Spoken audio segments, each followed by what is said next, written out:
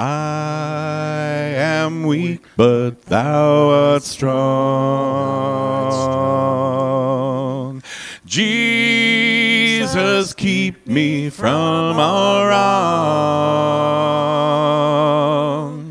I'll be satisfied as long as I walk. Let me walk close to thee. Just a closer walk with thee. Granted, Jesus is my plea. Daily walking close to thee. Let it be, dear Lord, let it be. Through this world of toil and snares, if I falter, Lord, who cares? Who with me my burden shares? None but thee, dear Lord, none but thee. Just a closer walk with thee. Granted, Jesus is my plea. Daily walking close to thee. Let it be, dear Lord, let it be. And when my feeble life is o'er, time for me will be no more. Guide me gently, safely o'er to thy kingdom shore, to thy shore. Just a closer walk with thee. Granted, Jesus is my plea. Daily walking close to thee, let it be, dear Lord, let it be.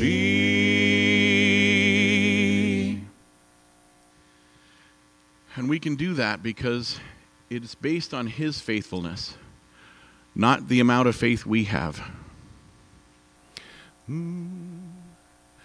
Great is thy faithfulness, O God my Father. There is no shadow of turning with thee. Thou changest not, thy compassions, they fail not. As thou hast been, thou forever wilt be. Great is thy faithfulness, great is thy faithfulness. Morning by morning, new mercies I see.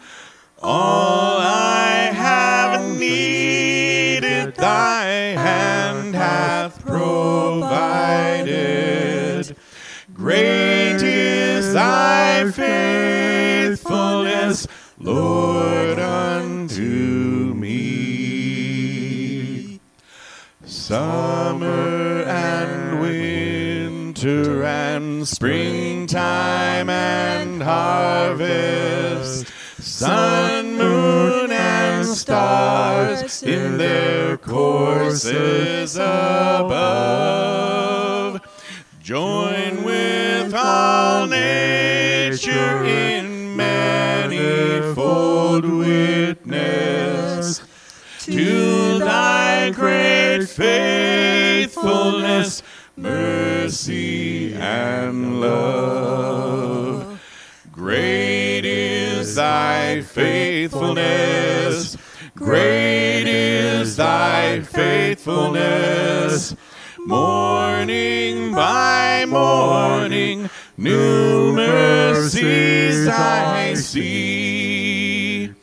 All I have needed, thy hand hath provided. Great is thy faithfulness, Lord, unto me. Pardon for sin and a peace that endureth, thine own dear presence to cheer and to guide, strength for today and bright hope for tomorrow. Blessings all mine with 10,000 beside.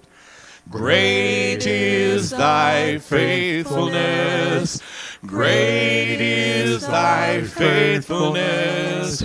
Morning by morning, new mercies I see. All I have needed, thy hand hath provided. Great is thy faithfulness, Lord, unto me. All to Jesus I surrender, all to him I freely give. I will ever love and trust him, in his presence daily live. I surrender all. I surrender all. All to thee, my blessed Savior, I surrender all. All to Jesus I surrender, humbly at his feet I bow.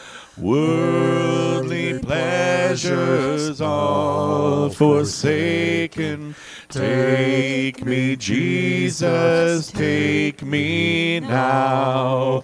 I surrender all. I surrender all. All to thee, my blessed Savior, I surrender all. All to Jesus I surrender. Make me, Savior, wholly thine. Let me feel the Holy Spirit and truly know that thou art mine. I surrender all. I surrender all. All to thee, my blessed Savior, I surrender all. All to Jesus I surrender. I give myself to thee. Fill me with thy love and power. Let thy blessing fall on me. I surrender all. I surrender all. All to thee, my blessed Savior. I surrender all.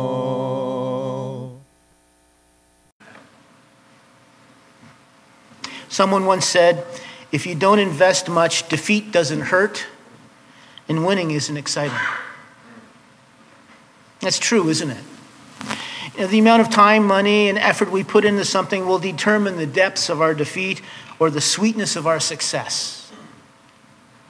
Passing or failing a weekly quiz isn't as rewarding or devastating as passing or failing an entire course, is it? Likewise, to win a national championship or the gold medal in the Olympics is much more exciting and satisfying than winning a game against the worst local team in the league. Or playing a game in which everyone gets a trophy at the end, even if they didn't show up. That just cheapens the experience, doesn't it? The trophy becomes a nice but meaningless gesture that doesn't have any true value.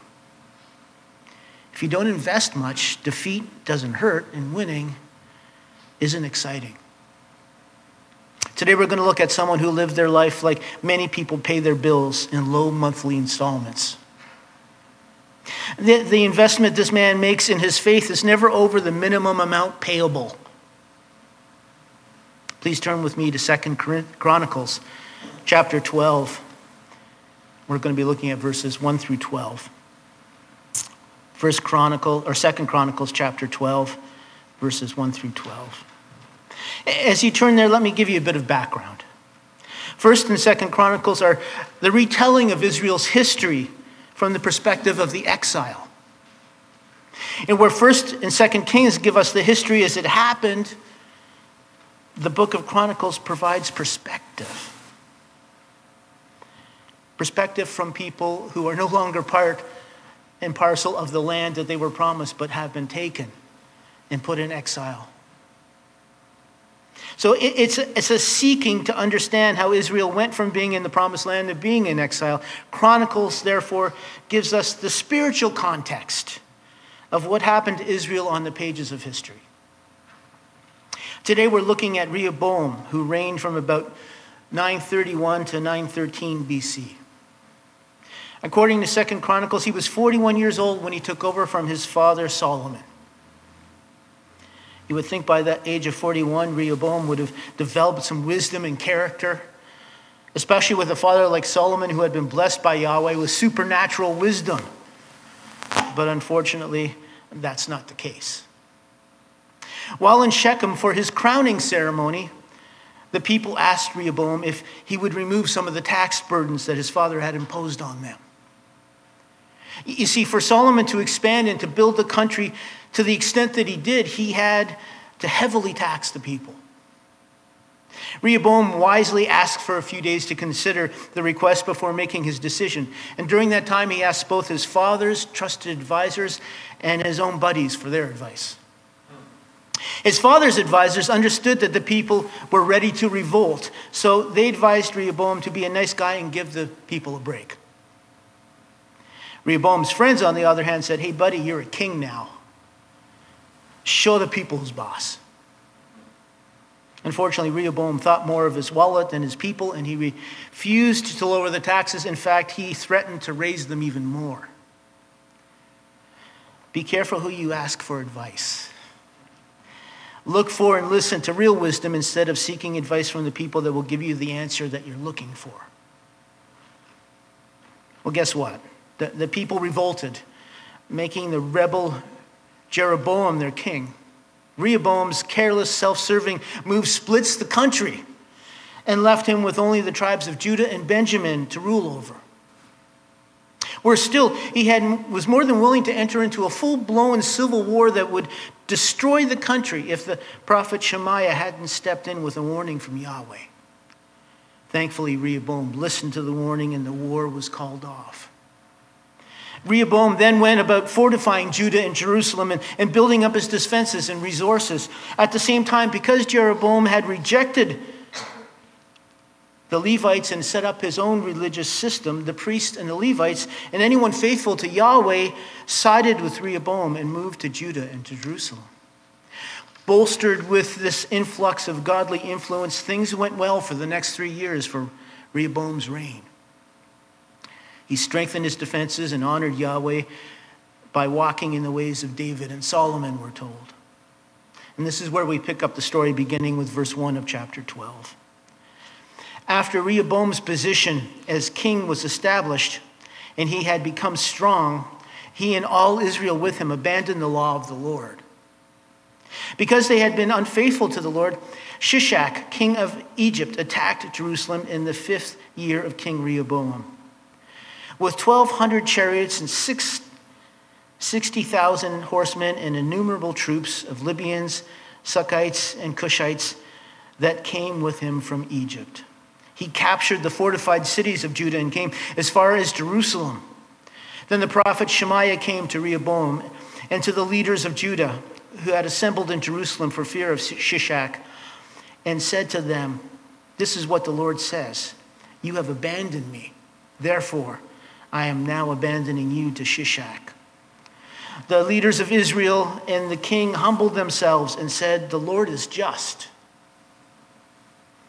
When the Lord saw that they humbled themselves, this word of the Lord came to Shemaiah. Since they have humbled themselves, I will not destroy them, but will soon give them deliverance. My wrath will not be poured out on Jerusalem through Shishak.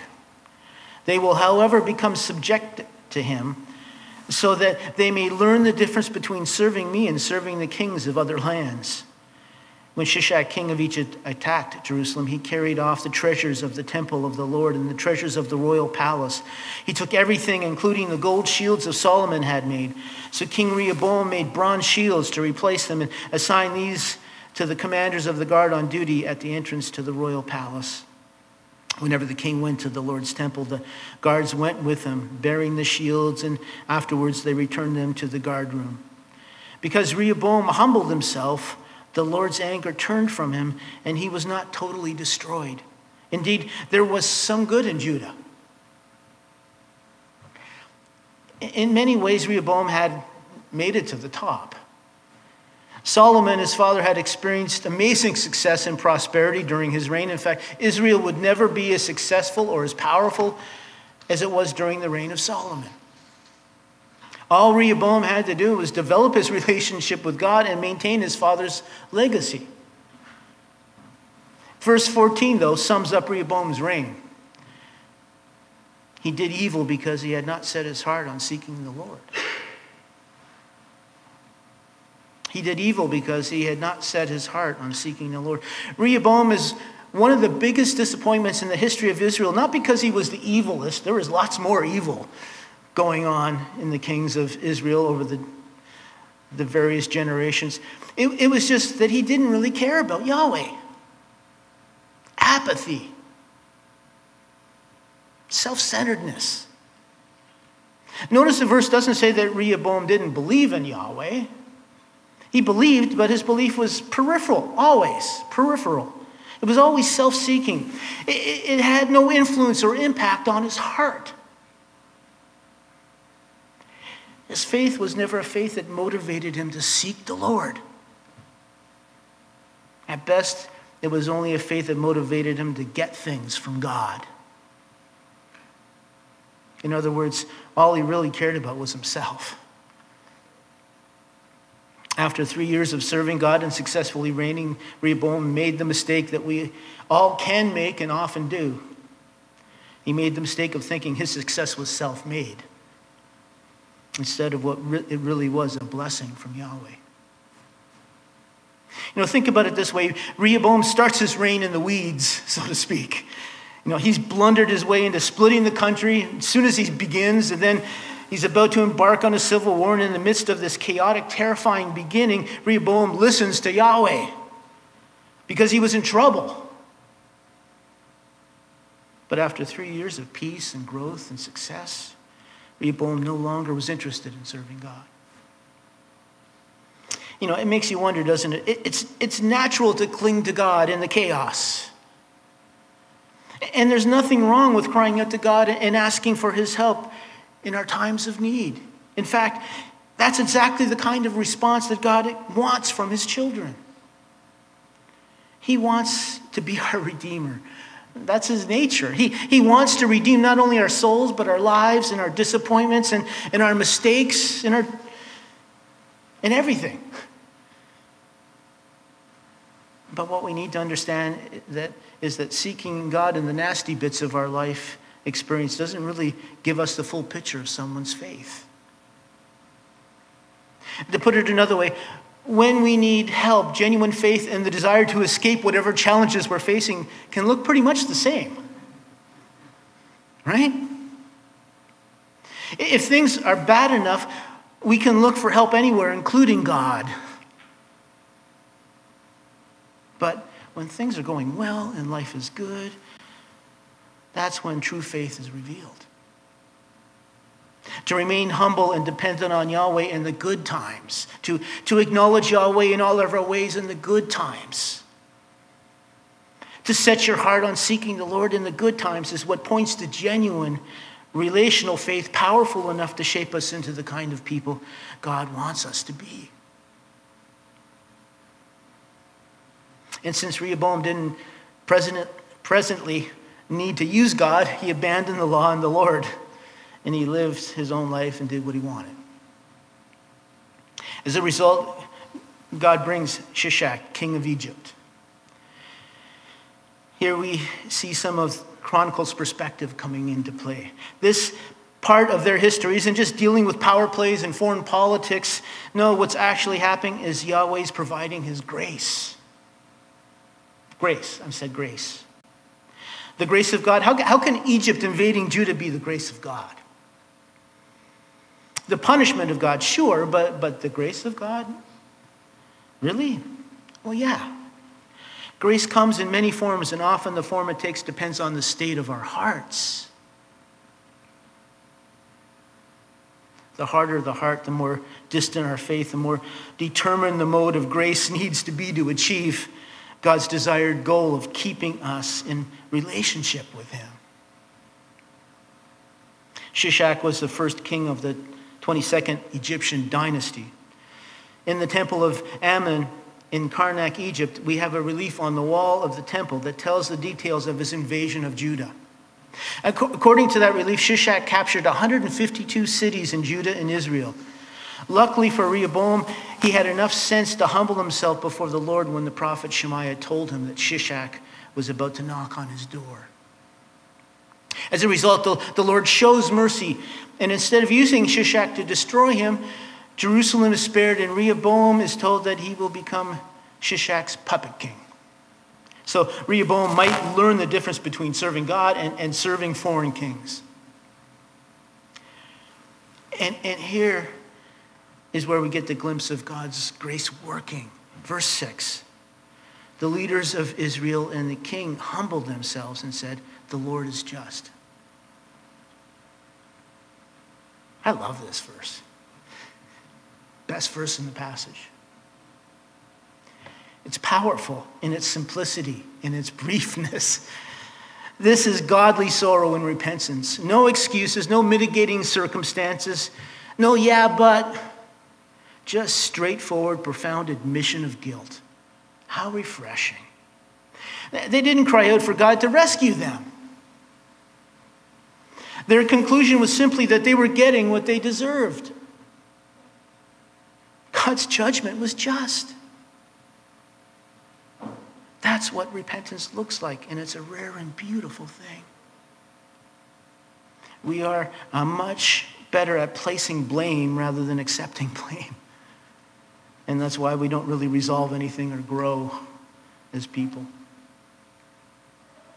In verse 12, we're told that because Rehoboam humbled himself, the Lord's anger turned from him, and he was not totally destroyed. Indeed, there was some good in Judah. God's grace worked. Rehoboam humbled himself, and the result was that there was some good in Judah. What does that mean? It means that Judah was rescued from the enemy. It means that Rehoboam's relationship with Yahweh, such as it was restored. It means that Yahweh applied his blessings and grace wherever and whenever he could, depending upon the hearts of his people. But it also means that life for Rehoboam and Judah was not what it could have been or should have been. Think about it. Is that all that we can really expect from life? Some good? Is that all we can expect from our relationship with Jesus? Some good? Given the brokenness of our world and our hearts, perhaps the best is the best that we can hope for. Perhaps that is as good as it gets, but I don't think so. One thing I do know is that the life that Jesus came to give us is not that life. Jesus tells us, I have come that you may have life and have it to the full. Jesus wants us to live life that is full of joyous, meaningful, productive, impactful living. That sounds better than some good, doesn't it? Let's do a performance review on Rehoboam's reign thus far. In the first 5 years of his rule, not only has he split the kingdom and almost destroyed it, or could have almost destroyed it in civil war, he ends up under Egyptian rule and Egyptian taxes. Wouldn't Daddy be proud? But what comes next is what I really want us to focus on today. To me, this is the key to understanding why there was only some good in Judah. Starting with verse 9, we read, When Shishak, king of Egypt, attacked Jerusalem, he carried off the treasures of the temple of the Lord and the treasures of the royal palace. He took everything, including the gold shields Solomon had made. So King Rehoboam made bronze shields to replace them and assigned these to the commanders of the guard on duty at the entrance to the royal palace. Whenever the king went to the Lord's temple, the guards went with them, bearing the shields, and afterwards they returned them to the guard's room. What's this all about? None of this detail is in Kings, by the way. Did you catch this? When Shishak came knocking, he carried off the treasuries of the temple and the palace. We can't even begin to estimate the millions of dollars in plunder that Shishak took back home with him. And just think about the splendor of Solomon's temple and the palace. Solomon had amassed a world-class fortune in gold and treasure that filled the temple and the temple storehouses and his palace. In a sense, what was taken was the very things that pointed to the obedience, to the sacrifice, to the cost of the faith of Israel's past generations. The legacy of godly people following Yahweh.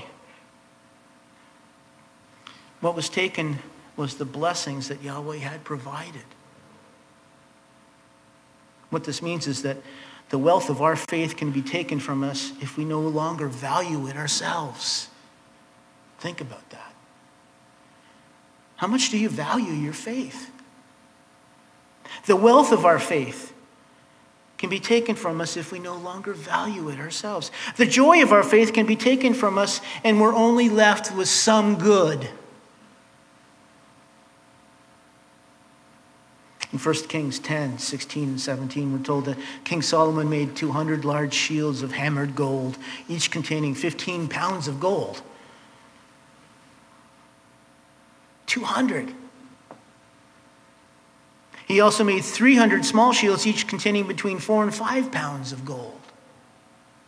If we were to line up all these pure gold shields end to end, we would have a line as long as a football field, with a combined weight of 2,041 kilograms of gold. And that's just one of the treasures that Shishak took. Imagine. I want you to think about these gold shields for a moment.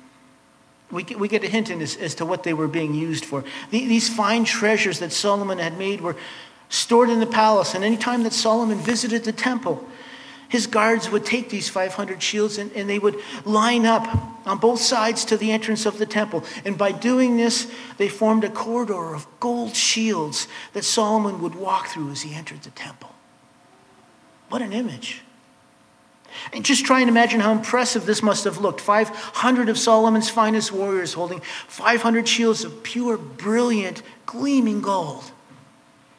As Solomon left the palace and began to walk into the temple, the sun would sparkle and radiate off these shields in polished splendor, blinding light.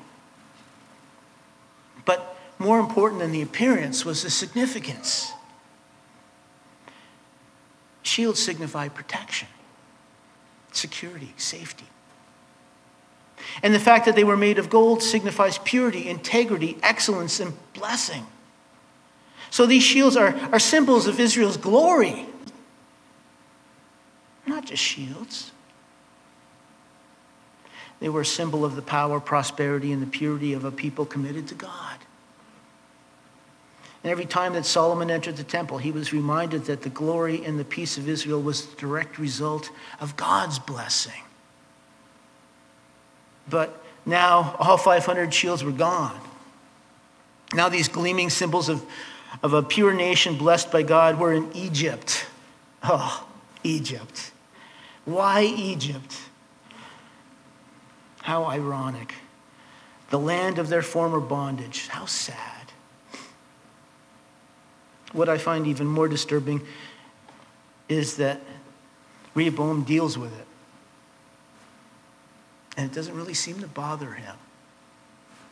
Rehoboam just replaces the old gold shields with new ones made of brass. Then, just as his father did before him, he had the shields taken to the temple. Anytime he went there to worship, from a distance, the procession of gleaming shields would have been almost as impressive as the shields of gold they replaced. But they weren't the same at all. They were only cheap substitutes. They were stand-ins for the real thing, but they were nothing like the real thing. You see, whereas gold symbolizes purity, integrity, and excellence, brass symbolizes the ordinary, the common, the impure. Because bronze is an alloy made up of many metals. Where once there was a gleaming symbol of excellence, commitment, and blessing at the entrance of the temple, now stood the symbol of the ordinary, of the unimpressive. Where once stood a blazing symbol of purity, now stood a compromised symbol of impurity. Things on the surface may have looked somewhat the same, but things couldn't be any more different. Remember that God had allowed this plundering to happen because the people had turned their backs on him. So God decided to give them a tangible symbol of their hearts. This is really what we're talking about here. He gave them a tangible symbol to look at that reflected what was in their own hearts in relation to him. Where once there was excellence, purity, and integrity and commitment, now was a substandard worldly impurity. But what bothers me the most about this sorry exchange is that Rehoboam doesn't really seem to care. He still had his shiny shields. He still could play at the entrance of the temple and be somewhat dazzling. His procession to the temple still looked perfectly fine to him. On the surface, things still looked good, but as far as he was concerned, that's all that mattered. Shallow, surface appearance, not substance.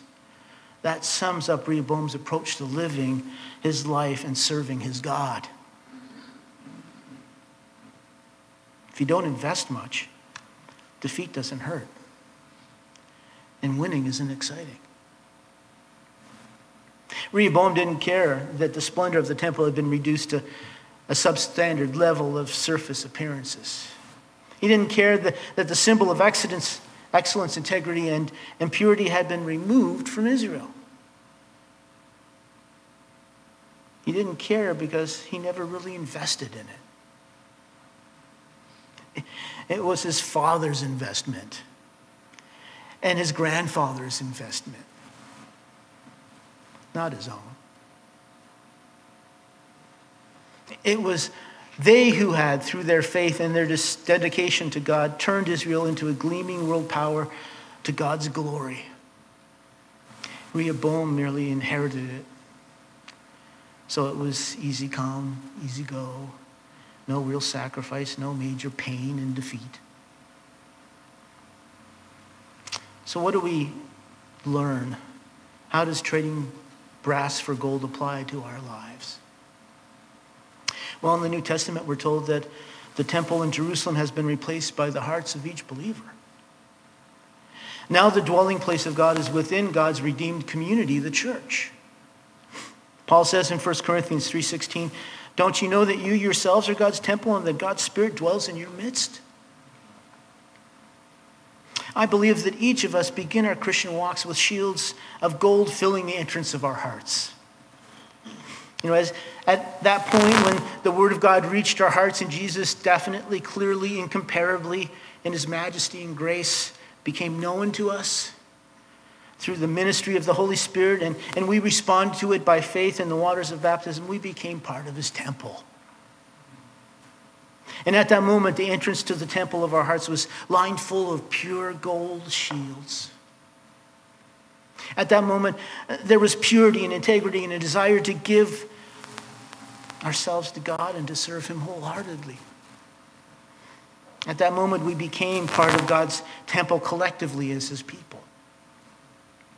And with that new birth, with that new life coursing through our veins, it was so easy to be excited. It was so easy to be single-minded and absolutely committed to Christ. It was so easy to want to be with others who knew and understood the same glory and were dedicated to living out the same life. Do you remember that feeling of cleanness? That feeling of commitment and purpose?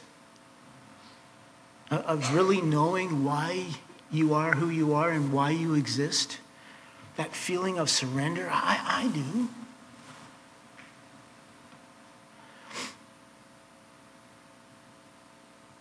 I remember it, but I don't always feel it, and I don't always live it.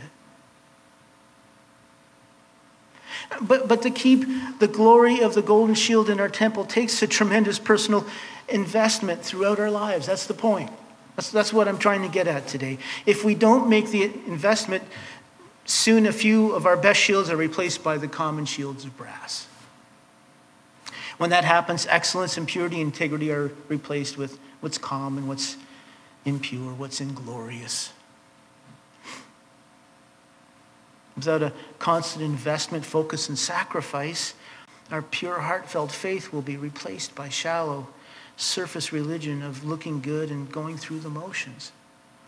I'm not talking about works here. I'm not talking about anything other than focusing on our relationship with Jesus. But the question is, why does it happen?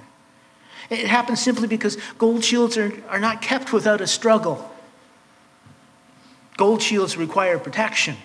They require a guard because there's an enemy who wants them. And just like in our text today, it's the very same enemy that kept us in bondage in the first place before we knew Christ. Bill spoke of him already this morning. Sacrifice, therefore, needs to be made because the moment we set our sights on anything that's pure and noble, we can be sure that the enemy will mount an invasion. Do you remember those grand words, those gold shield words of Peter when he said, Lord, I'm ready to go with you to prison or to death? Do you remember what Jesus said before this to encourage such a testimony of sacrifice and commitment? He said, Simon, Simon, Satan has to sift you as wheat. The honorable intentions of Peter were met with the offensive from the enemy. Such is always the case. To live for Christ, to sacrifice for Christ, to serve Christ, to keep our hearts soft before Christ means constant attempts of invasion by the enemy, and therefore we sometimes, like Peter, hear the rooster crow 3 times. Does anyone who know who spoke these words about the great evangelist, D.L. Moody? They said, I have more trouble with D.L. Moody than any other man I know. Any guesses? It was D.L. Moody himself. What a revelation. How refreshing that someone actually didn't place the blame for the brass on someone else. The greatest trouble each of us has is with ourselves. Do you believe that? Has that been your experience? Kierkegaard, the Danish philosopher, once told a story about a goose who was wounded and who landed in a barnyard with some chickens. He played with the chickens and ate with the chickens, and after a while the goose thought he was a chicken. But then one day a flight of geese came overhead, migrating to their home. They honked up there in the sky, and the goose that lived like a chicken heard it. He heard it. That's when something stirred within the breast of the goose. Something called to him in the skies. He began to flap his wings that he hadn't used in such a long time. And he rose a few feet into the air, but then finding it too hard, he just stopped and he settled back down again. He heard the cry of the sky, but he settled for the mud of the barnyard. And that's the difference between living life to the full and living a life with some good. The differences don't have anything to do with capabilities. The differences aren't about circumstances. The differences simply looking up and remembering who we were called to be, and then setting our hearts on seeking the Lord. Today, the purpose of this message is just to tell you that unless you continue the fight, or perhaps unless you pick up the fight again, what once was pure gold will become common brass. It's inevitable. Unless you invest your life completely in the cry for the sky, you will become content with the mud of the barnyard. It's not any room there for maybe, because the enemy will take advantage of our complacency and make sure that it happens. It's not just about us. It's about the war that we're part of. Even sadder, though, is the thought of contentment with living lives of brass. The thought that such loss would not be noticed and never really make much of an impact on our life because we never invested in our relationship with Christ. Not in the way that we should have. Not in the way that he would and could and wants to enable us to. Are you living your life for Christ by paying only the minimum payment due? And have you tired of the fight for excellence? Have you grown content with the barnyard of this world and the muddy prizes it has to offer? Or are your eyes still on the sky? Maybe like Rehoboam, you're only living off the investment that your parents made. How much are you invested personally in Christ? How much time, how much money, how much faith, how much prayer and effort have you invested in Christ? Not to earn anything, but purely out of love and gratitude. Because he's the only thing that really means anything to you. Rehoboam received God's grace. He did. His life continued. He was spared from God's judgment. Yay! But he still had to live a life burdened by the consequences of a bare minimum faith. He had a life of some good, but it wasn't what he could have had or could have become. It wasn't what God ultimately wanted for him. You see, the some good life is a life lived with some faith. It's a life lived without a heart that seeks the Lord. So as we come to the Lord's table, we must ask ourselves not only what has our faith cost us, but more to the point, what has our faith cost us lately? Not because we earn anything through our sacrifice.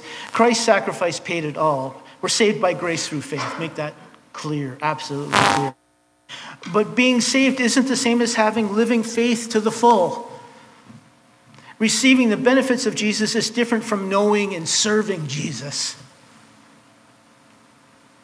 If you don't invest much, defeat doesn't hurt, and winning isn't exciting.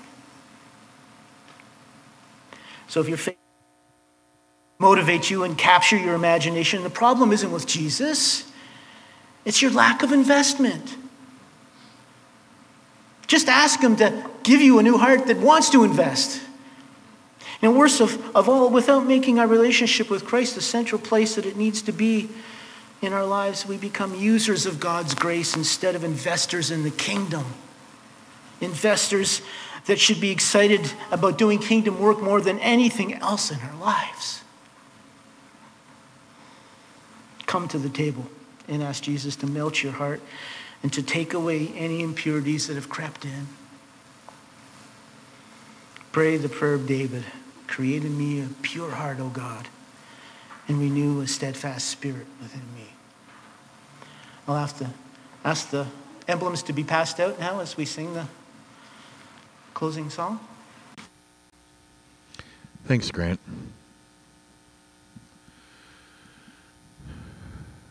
Had a couple of thoughts kind of going through my mind as you were talking about this. One is that even though the seed of the Word of God is something that lives and grows on its own, we're warned not to let weeds grow up because life's pleasures and riches can choke out that seed if we let them. And the other is, coming from a farm family, a goose that stays with the chickens in the barnyard winds up with the same fate that they do. But here at the table is where we hear the call of the sky again. And that's one reason we do this every week, to never forget, to never lose touch with the event that makes us who we are, because he is our Lord. And we need to give him his way in our lives.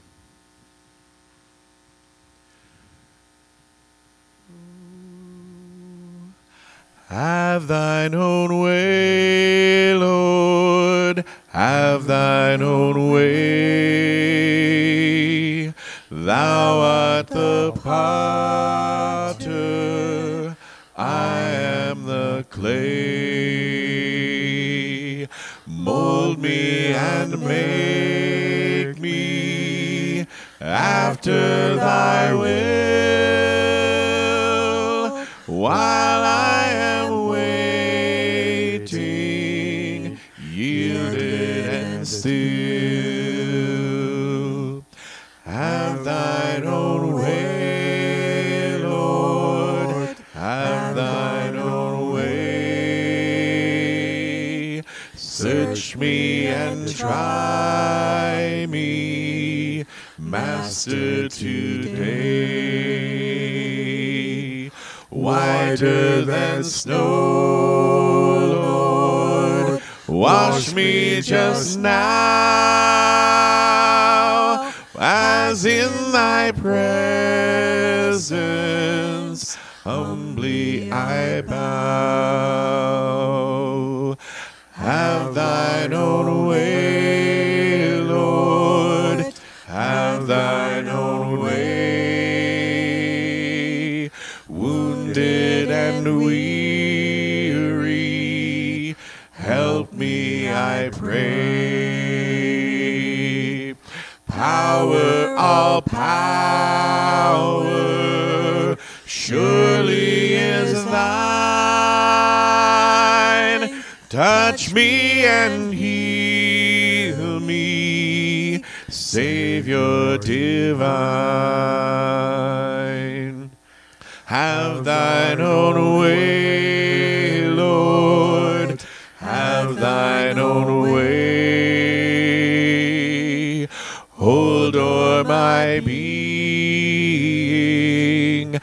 absolute sway. Fill with thy Spirit, till all shall see Christ only, always living in me.